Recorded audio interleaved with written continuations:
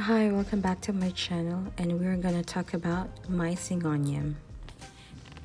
Small arrowhead-shaped leaves that are dark, almost velvet with white to silver vines.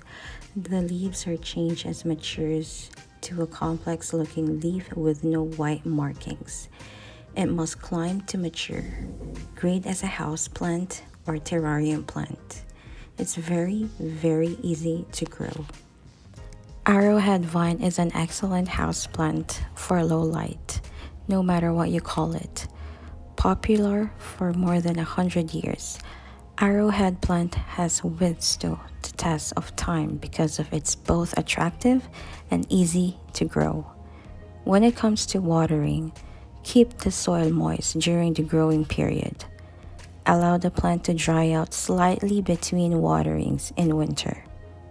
With special care, clean the leaves every now and then, or maybe once a week, to free them from dust accumulation.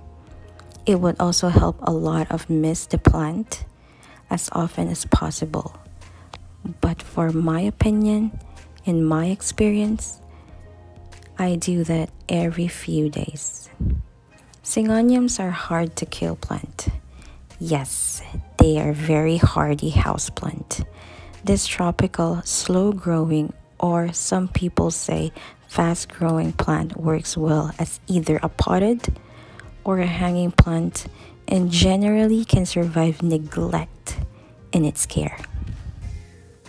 I mostly have Syngonium plants in my house, and for me, it looks just very beautiful. Different varieties. It purifies the indoor air and also easy to care for, really.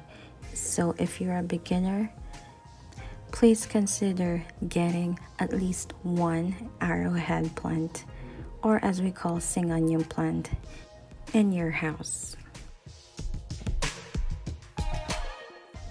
Please don't forget to like and subscribe. Thank you for watching.